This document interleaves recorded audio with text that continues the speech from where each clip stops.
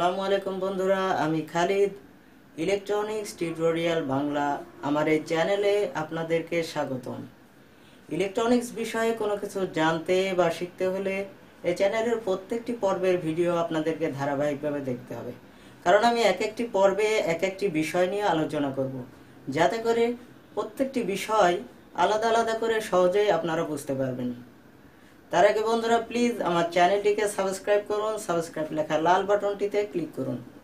তাহলে চলুন বন্ধুরা, শুরু করা যাক আজকের প্রথম পর্ব। প্রথম পর্বে আমি আপনাদেরকে গুরুত্বপূর্ণ ইলেকট্রনিক্স পার্টসগুলোকে চেনাবো।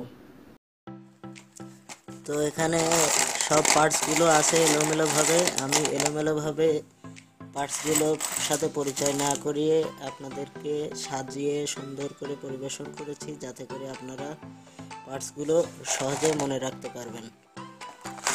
তো বন্ধুরা, এখানে যে পার্টসগুলো সার্কিটে বা ইলেকট্রনিক্সের কাজে সবচেয়ে বেশি ব্যবহার হয় সে পার্টসগুলো এখানে সাজানো আছে। শুরুতেই আমি আপনাদেরকে রেজিস্টরগুলো চেনাবো। এখানে যে পার্টসগুলো দেখছেন এগুলোকে রেজিস্টর বলা হয়। এই রেজিস্টরের কাজ হচ্ছে কারেন্ট প্রবাহের পথে বাধা সৃষ্টি করা। এর মানকে ওহমস বা কিলো ওহমসে ধরা হয়ে থাকে। এখানে এই দুটি চিহ্ন দিয়ে ওহমস বোঝানো হয় এবং কে দিয়ে কিলো ওহমস বোঝানো হয়। এটি রেজিস্টারের সিম্বল। সার্কিটে সিম্বলটি এভাবেই দেওয়া থাকবে। রেজিস্টারের নেগেটিভ বা পজিটিভ কোনো টার্মিনাল নেই। রেজিস্টারের গায়ে আপনারা কিছু কালার মার্ক করা আছে দেখতে পাচ্ছেন। এগুলোকে কালার কোড বলা হয়। এই কালার কোডের মাধ্যমে রেজিস্টারের মান বের করা যায়। এছাড়া মাল্টিমিটার দিয়েও রেজিস্টারের মান বের করা যায়। তো কালার কোডের সাহায্যে কিভাবে রেজিস্টারের মান বের করা যায় তা আমি আপনাদেরকে পরবর্তীতে দেখাবো। আজকে যেহেতু পরিচিতি পর্ব, তাই বিস্তারিত আলোচনা করব না, শুধু পার্টসগুলো আজকে চিনব, যাতে করে সহজে আমরা সব পার্টসগুলো মনে রাখতে পারি। এ পাশে আরও দুটি রেজিস্টার আপনারা দেখছেন, এগুলোকে ভেরিয়েবল রেজিস্টার বলা হয়। এই ভেরিয়েবল রেজিস্টারের বৈশিষ্ট্য হচ্ছে এর রেজিস্ট্যান্সকে ইচ্ছে মতো কমানো বা বাড়ানো যায়। তো ভেরিয়েবল রেজিস্টারের সিম্বলটি নিচে দেওয়া আছে, এটি ভেরিয়েবল রেজিস্টারের সিম্বল। রেজিস্টারের পরে আপনারা এখানে যে পার্টসগুলো দেখছেন এগুলোকে রেকটিফায়ার ডায়োড বলা হয়। এই রেকটিফায়ার ডায়োডের কাজ হচ্ছে একমুখী কারেন্ট প্রবাহিত করা বা এসি কারেন্টকে ডিসি কারেন্টে রূপান্তরিত করা। তো রেকটিফায়ারের নির্ধারিত একক কোনো মান নেই, এগুলো বিভিন্ন নাম্বার কোড ব্যবহার করে আইডেন্টিফাই করা হয়ে থাকে। রেকটিফায়ার ডায়োডের পজিটিভ এবং নেগেটিভ টার্মিনাল নির্ধারণের ক্ষেত্রে একটু জটিলতা আছে। প্রকৃতপক্ষে সাদা মার্ক করা প্রান্তের টার্মিনালটিকে পজিটিভ এবং অপর প্রান্তের টার্মিনালটি নেগেটিভ ধরা হয়, কিন্তু বাস্তবে কাজ করতে গেলে সাদা প্রান্তের টার্মিনালে আমরা পজিটিভ ভোল্টেজ পেয়ে থাকি। সেজন্য আমরা সাদা প্রান্তের টার্মিনালটিকে পজিটিভ এবং অপর প্রান্তের টার্মিনালটিকে নেগেটিভ ধরে কাজ করব, এতে আমাদের বুঝতে সহজ হবে। এখানে রেকটিফায়ারের সিম্বলটি দেওয়া আছে, এটি রেকটিফায়ারের সিম্বল। তো ভিউয়ার, এখানে যে বিশেষ ধরনের রেকটিফায়ার দেখতে পাচ্ছেন এটাকে ব্রিজ রেকটিফায়ার বলা হয়। 4টি সিঙ্গেল রেকটিফায়ার দিয়ে আপনারা ঘরে বসেই এই ব্রিজ রেকটিফায়ার তৈরি করতে পারবেন। কিভাবে তৈরি করবেন তা আমি আপনাদেরকে পরবর্তীতে দেখাবো। তো ব্রিজ রেকটিফায়ারের কাজ বুঝতে হলে সিঙ্গেল রেকটিফায়ারের কাজটি ভালো করে বুঝে নিতে হবে। তো একটি সিঙ্গেল রেকটিফায়ার দিয়ে যে আউটপুটে যে ডিসি কারেন্ট পাওয়া যায় এটা হাফ ওয়েভ এবং পালসেটিং ডিসি, অর্থাৎ এর মধ্যে কিছুটা এসি কারেন্ট ভেজাল থাকে। ব্রিজ রেকটিফায়ার ব্যবহার করে ফুল ওয়েভে পিওর ডিসি কারেন্ট পাওয়া যায়। তো ভিউয়ার, আমার হাতে যে ব্রিজ রেকটিফায়ারটি দেখছেন এর 4টি টার্মিনাল, মাঝের দুটি এসি ইন এবং দুই পাশের দুটি ডিসি আউট। তো ডিসি আউটপুটের সবার ডান পাশের টার্মিনালটি নেগেটিভ আউটপুট এবং সবার বাম পাশেরটি পজিটিভ আউটপুট। তো বন্ধুরা, রেকটিফায়ারের বিষয়ে আরও কিছু তথ্য আপনাদের জানার দরকার, যা আগামী পর্বে আমি আলোচনা করব, যেমন হাফ ওয়েভ কি, ফুল ওয়েভ কি, তারপর এসি কারেন্ট দেখতে কেমন, ডিসি কারেন্ট দেখতে কেমন, এগুলো আমি আপনাদেরকে পরবর্তীতে দেখাবো। এরপর বন্ধুরা, এখানে যে কম্পোনেন্ট বা পার্টসগুলো দেখছেন এগুলোকে ক্যাপাসিটর বলা হয়ে থাকে। এই ক্যাপাসিটরের কাজ হচ্ছে কারেন্ট সঞ্চয় করে রাখা এবং সার্কিটে ফিল্টার হিসেবেও ক্যাপাসিটর ব্যবহার হয়ে থাকে। ক্যাপাসিটরের মানকে মাইক্রোফ্যারাড দিয়ে প্রকাশ করা হয়ে থাকে। এখানে আপনারা দেখছেন যে ইংরেজি ছোট হাতের ইউ অক্ষরের মতো দেখতে, এটা গ্রিক চিহ্ন মিউ যার অর্থ মাইক্রো এবং ইংরেজি এফ যার অর্থ ফ্যারাড দ্যাট মিন মাইক্রোফ্যারাড। এখানে ক্যাপাসিটরের সিম্বলটি দেওয়া আছে। এই ক্যাপাসিটর আবার দুই ধরনের হয়ে থাকে, পোলারাইজড ক্যাপাসিটর এবং নন পোলারাইজড ক্যাপাসিটর। পোলারাইজড ক্যাপাসিটর বলতে যে ক্যাপাসিটরের নেগেটিভ ও পজিটিভ টার্মিনাল নির্ধারণ করা থাকে সেগুলোকে পোলারাইজড ক্যাপাসিটর বলা হয়, এবং যে ক্যাপাসিটরের নেগেটিভ বা পজিটিভ টার্মিনাল নির্ধারণ করা থাকে না সেগুলোকে নন পোলারাইজড ক্যাপাসিটর বলে।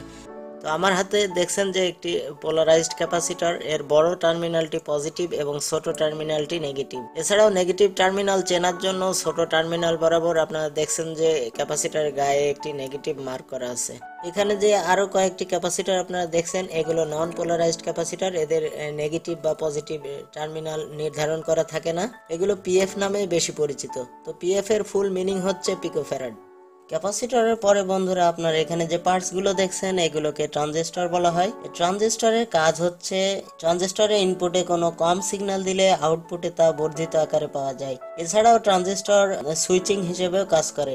এই ট্রানজিস্টরের নির্ধারিত একক কোনো মান নেই, এগুলো বিভিন্ন নাম্বার কোড ব্যবহার করে আইডেন্টিফাই করা হয়ে থাকে। ট্রানজিস্টরের তিনটি টার্মিনাল, সবার বাম পাশে ইমিটার, মাঝখানে বেজ এবং সবার ডান পাশে টার্মিনালটিকে কালেক্টর বলা হয়। তো তিন টার্মিনাল বিশিষ্ট ট্রানজিস্টর আবার দুই ধরনের হয়ে থাকে, পিএনপি ট্রানজিস্টর এবং এনপিএন ট্রানজিস্টর।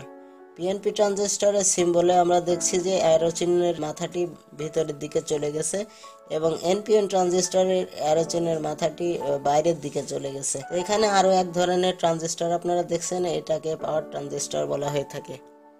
এরপর বন্ধুরা এখানে যে কম্পোনেন্ট বা পার্টস গুলো দেখছেন এগুলোকে ফিউজ বলা হয়ে থাকে। এই ফিউজ গুলোর কাজ হচ্ছে সার্কিটে কোনো ফল্ট হলে এই ফিউজ গুলো পুড়ে যায় বা নষ্ট হয়ে যায় সার্কিটের পাওয়ারকে অফ করে দেয় এবং সার্কিটটাকে রক্ষা করে। এগুলো সেফটি ডিভাইস হিসেবে কাজ করে থাকে। এই ফিউজ গুলি সার্কিটের বা লোডের উপর ডিপেন্ড করে বিভিন্ন অ্যাম্পিয়ারের ব্যবহার করা হয়ে থাকে। এখানে নিচে ফিউজের সিম্বলটি আপনারা দেখছেন, এটি ফিউজের সিম্বল।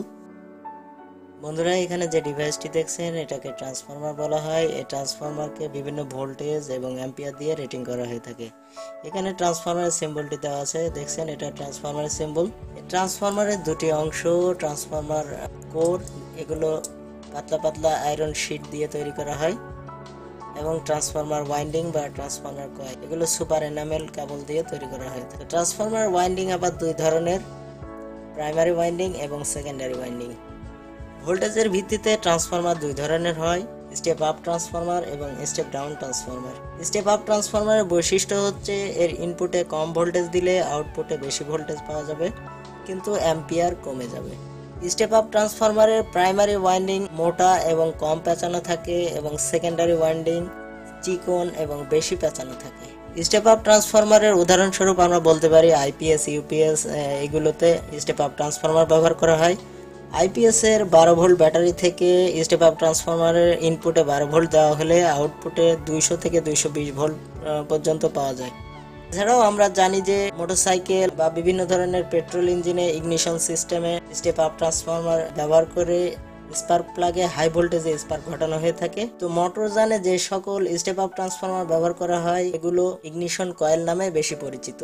স্টেপ ডাউন ট্রান্সফরমারের বৈশিষ্ট্য হচ্ছে ইনপুটে বেশি ভোল্টেজ দিলে আউটপুটে কম ভোল্টেজ পাওয়া যাবে কিন্তু অ্যাম্পিয়ার বেশি পাওয়া যাবে, এবং স্টেপ ডাউন ট্রান্সফরমারের প্রাইমারি ওয়াইন্ডিং চিকন বেশি পেঁচানো থাকে এবং সেকেন্ডারি ওয়াইন্ডিং মোটা কম পেঁচানো থাকে। স্টেপ ডাউন ট্রান্সফরমারের ক্ষেত্রে আমরা বলতে পারি যে বিভিন্ন ধরনের ব্যাটারি চার্জার, মোবাইলের চার্জার, ওয়েল্ডিং মেশিন ইত্যাদিতে স্টেপ ডাউন ট্রান্সফরমার ব্যবহার করা হয়ে থাকে। এসব স্টেপ ডাউন ট্রান্সফরমারের ইনপুটে 220 ভোল্ট বা 440 ভোল্ট দেওয়া হলে আউটপুটে 5 volt, 6 volt, 12 volt, 24 volt, 40 volt ইত্যাদি পাওয়া যায়।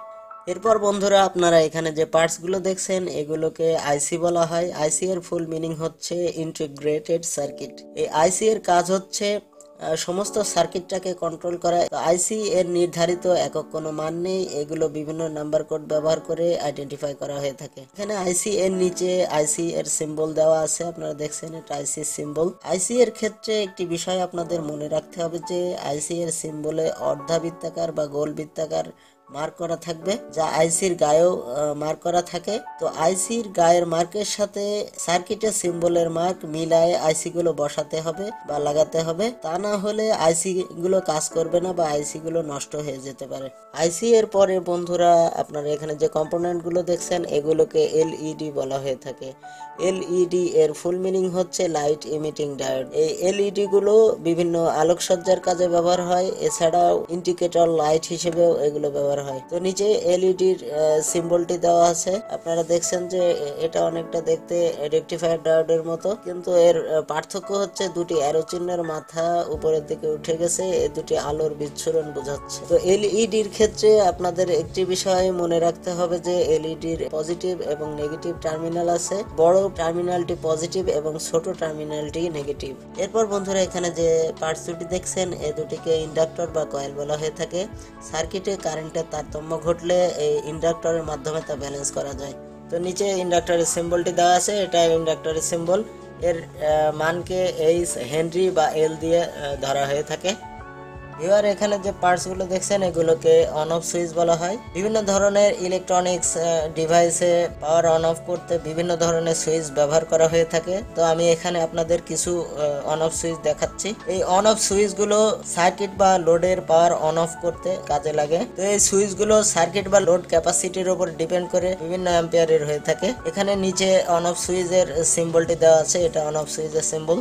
বন্ধুরা এখানে একটি বিশেষ ধরনের সুইচ আপনারা দেখছেন, এটাকে ম্যাগনেটিক কন্ট্যাক্ট বা রিলে বলা হয়। এই রিলে অটোমেটিক সুইচ হিসেবে কাজ করে। তো এই রিলে অটোমেটিক সুইচ হিসেবে কিভাবে কাজ করে, এর কানেকশন কিভাবে দিতে হয় তা আমি আপনাদেরকে পরবর্তীতে দেখাবো। তো এখানে যে পার্টসটি আপনারা দেখতে পাচ্ছেন এটিকে হিটসিঙ্ক বলা হয়ে থাকে। ইলেকট্রনিক সার্কিটে যে পার্টসগুলো প্রচণ্ড গরম হয় সেগুলোকে ঠান্ডা করার জন্য কুলিং সিস্টেমে এই হিটসিঙ্ক ব্যবহার করা হয়ে থাকে। এরপরে বন্ধুরা এখানে যে ছোট ছোট পার্টস গুলো দেখছেন এগুলোকে জেনারেট ডায়োড বলা হয়। এই জেনারেট ডায়োড গুলো ভোল্টেজ রেগুলেটর হিসেবে কাজ করে। এখানে জেনারেট ডায়োডের সিম্বলটি আপনারা দেখতে পাচ্ছেন। এখানে সিম্বলের মধ্যে একটি জেড আকৃতির একটি চিহ্ন দেওয়া আছে, এটি জেনারেট ডায়োডের সিম্বল। এছাড়াও ইলেকট্রনিক্স এর কাজ করতে গেলে আরো কিছু যন্ত্রাংশের দরকার হয়ে থাকে, তার মধ্যে আমি কিছু আপনাদেরকে এখানে দেখাচ্ছি। যেমন এটাকে জ্যাক পিন বলে, এটা পিন সকেট, এই দুটি জ্যাক পিন, এই দুটি পিন সকেট, এই দুটিকে ক্লিপ বলা হয়ে থাকে। ভিউয়ার্স এখানে যে ইকুইপমেন্ট গুলো দেখছেন এগুলো ছাড়া ইলেকট্রনিক্স এর কাজ করা সম্ভব না। ইলেকট্রনিক্স এর কাজ করতে গেলে এই ইকুইপমেন্ট গুলো থাকা অত্যন্ত জরুরি। তো প্রথমে যেটা দেখছেন এটা ডিজিটাল মাল্টিমিটার, এর সাহায্যে অ্যাম্পিয়ার মাপতে পারবেন। এছাড়া AC voltage, DC voltage, Ohm's এবং ইলেকট্রনিক সার্কিটে বিভিন্ন দোষ ত্রুটি মাল্টিমিটারের সাহায্যে বের করতে পারবেন। এখানে আরো একটি অ্যানালগ টাইপের মাল্টিমিটার আছে। এরপরে আমার হাতে যেটা দেখছেন এটা সোল্ডারিং আয়রন বা তাতাল বলা হয়। তো সোল্ডারিং আয়রন দিয়ে কাজ করতে গেলে আরো দুটি জিনিসের প্রয়োজন হয়, এটাকে রেজিন বা রজন বলা হয় এবং এটাকে রাং বলা হয়। তো এই রেজিন বা রজন আঠার কাজ করে এবং রাং স্থায়ীভাবে সোল্ডারিং করার জন্য এই রাং ব্যবহার করা হয়ে থাকে। তো বন্ধুরা আমার ভিডিওটি যদি আপনাদের ভালো লাগে লাইক ও শেয়ার করবেন এবং কমেন্টে আপনাদের মতামত জানাবেন।